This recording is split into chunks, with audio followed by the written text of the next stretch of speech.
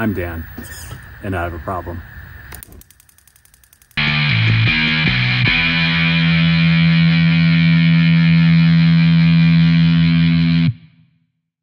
Halloween is coming up in the suburbs, which tends to be pretty lame, and I want to make it more awesome and badass. So to do that, I decided I'll use skulls and fire because it's on brand for me. But that's not enough. I want to learn something. I've been playing around with ESP32s for a while. I'm one of those Arduino nerds, but then I've realized like the RC FPV nerds are getting all this fun that I don't get to have. So I want to do a project with, some servos and some FPV and some high current motor drivers and the iconic Barbie Power Wheels because I have one. I'm not doing anything with it. It's September 28th. That's 32 days until Halloween. My friend Tomasz from Mellow Labs was patronizing to me when I said I thought I could get this video done in a month.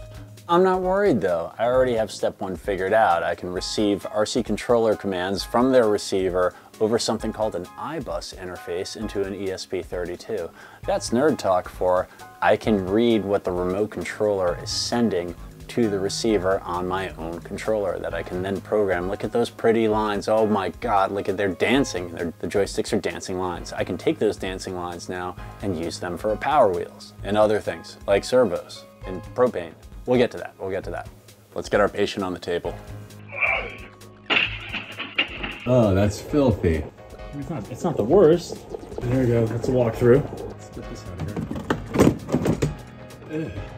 The default way a Power Wheels works is to send 12 volt to both of its motors, and it's all or nothing. It's either full current forward or full current reverse. And the forward and the reverse is the most mechanically simple back and forth thing I discovered. What? It's purely mechanical.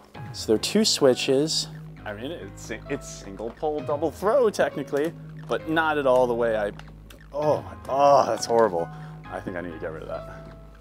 I wanted something more. I wanted to be able to control the speed slowly, fast, reversedly. Basically, I wanted like Legend of Zelda with joysticks for like to control your speed. That took some experimentation. If you're enjoying this video, consider hitting the like button. And if you have questions or want to see more detail on anything, feel free to write it in the comments and maybe even follow me or subscribe to me to see future content. Because all power and glory to the Omnissiah, the algorithm, the holy AI that will ultimately decide all of our fates. Do we end on that one? Look at these two high current rated drivers, and I even made this little bridge thingy because they're both just getting the same pulse width modulated signal either way. Eventually I got the motors working with an Arduino. I think I freaking got it. All right, we're gonna turn it on now.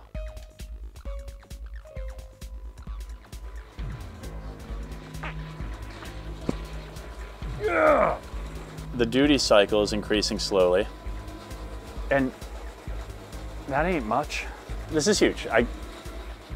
Motor control is gonna, now I know, I can say it's gonna happen now. And then I took the code that could interpret the commands from the RC receiver over this iBus protocol and then turn it into motor commands. And I put it all in a blender and I said, ChatGPT, make these two things work together and check it out.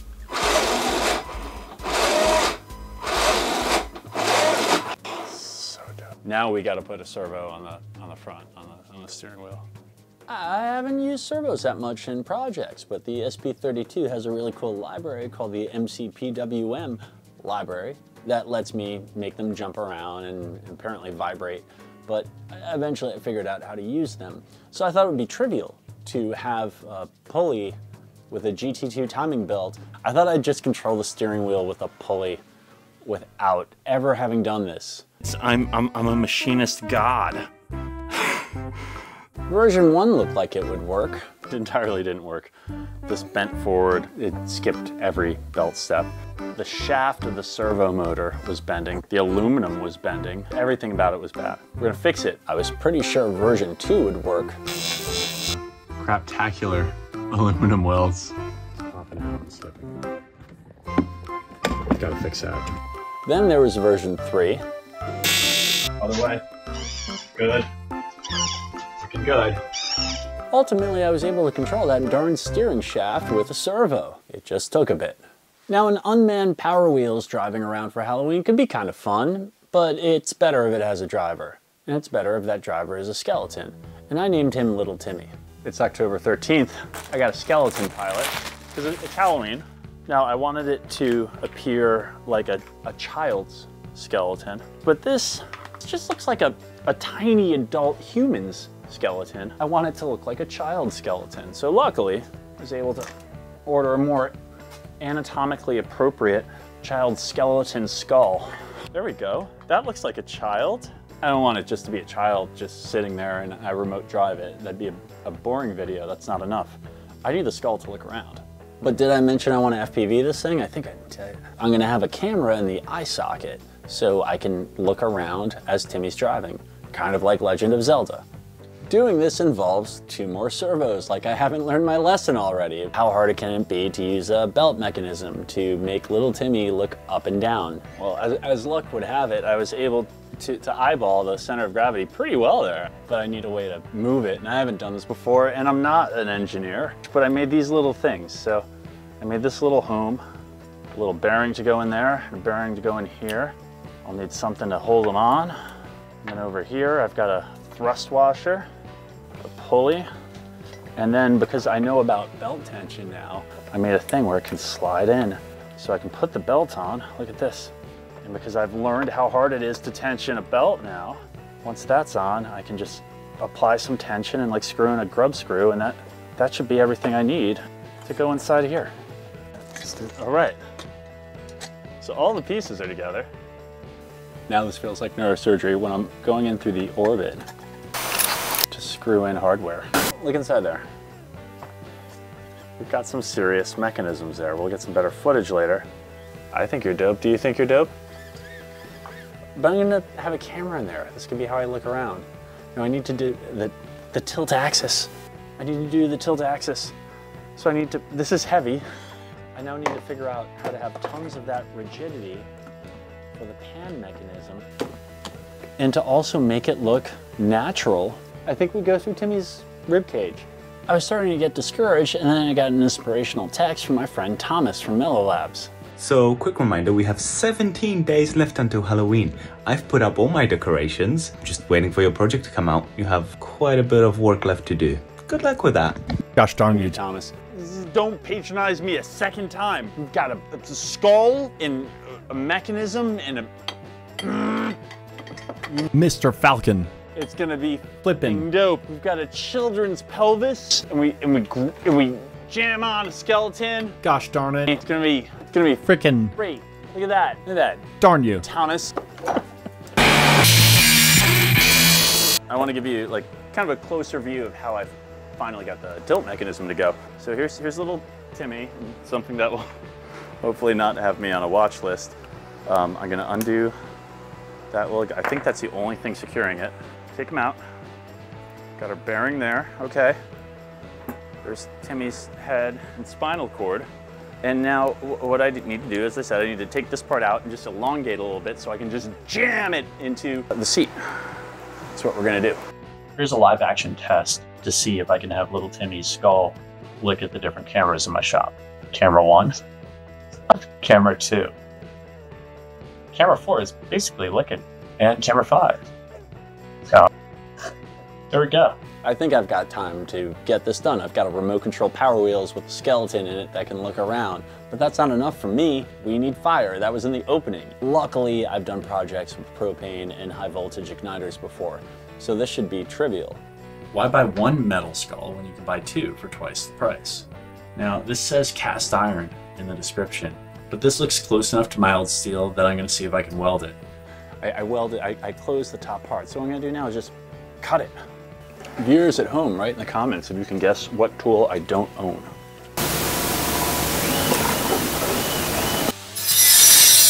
I'm excited about this. So this is a 1/4 inch NPT nipple. Now we get to test plumbing some propane into it to see if it will have the desired effect. So this is hooked up to a solenoid here, and when I apply 12 volts, you can turn on and off. This here allows me to control the flow. That's more than I expected. That's quite a lot, actually. Let's turn it down a little bit. That's up. Well, I don't need to worry too much about fenestrating little holes here, because apparently there are tons of holes in it. So after a brief conversation with ChatGPT, I added in GPIO pins 18 and 19 to control 2 relays, one for the propane and one for the arc generator. Suck it, Thomas. Suck it.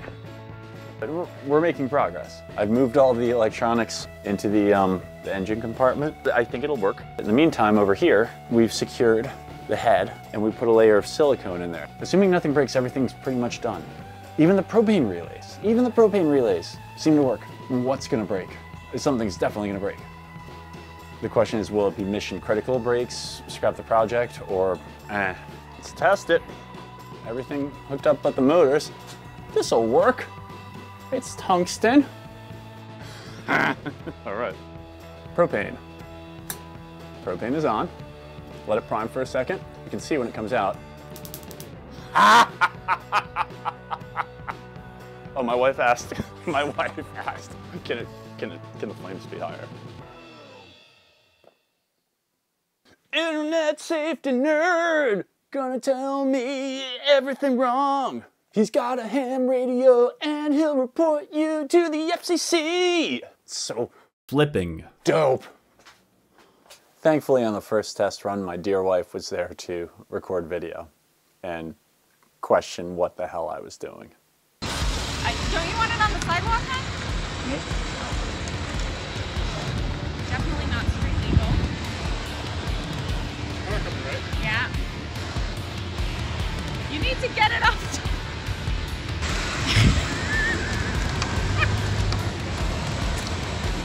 You're kind of blocking traffic.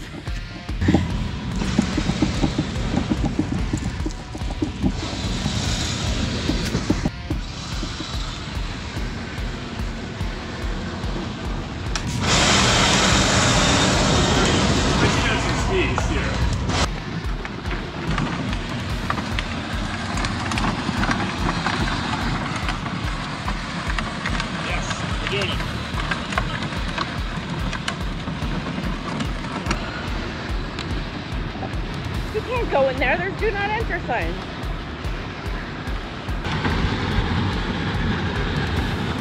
Alright, propane on. Matter on. Amazing. Whoa.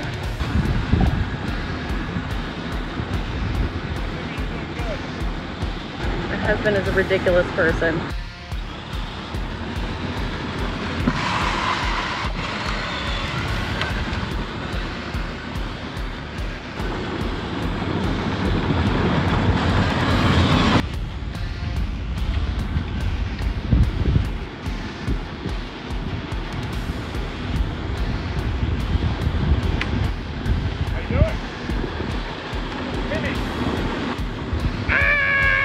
Timmy, do you feel pain?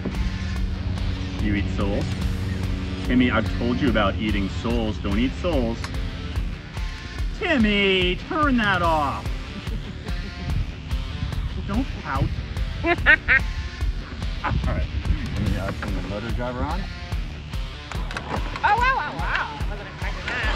Ooh, like No, Timmy, no, Timmy.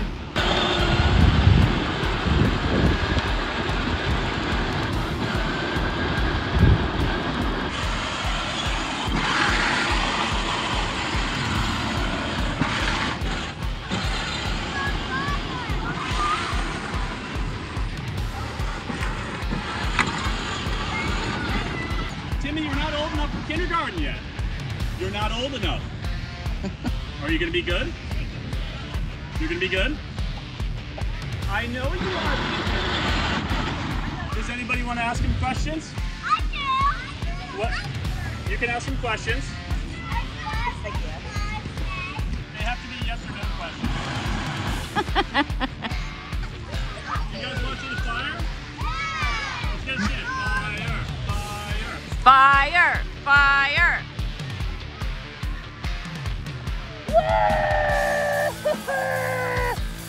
Breaking the law, breaking the law.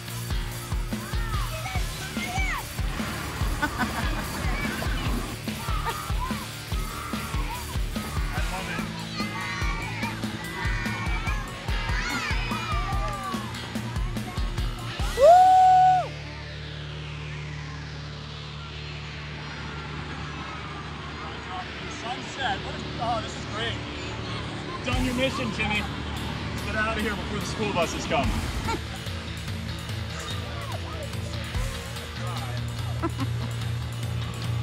I wasn't cool when I was your age.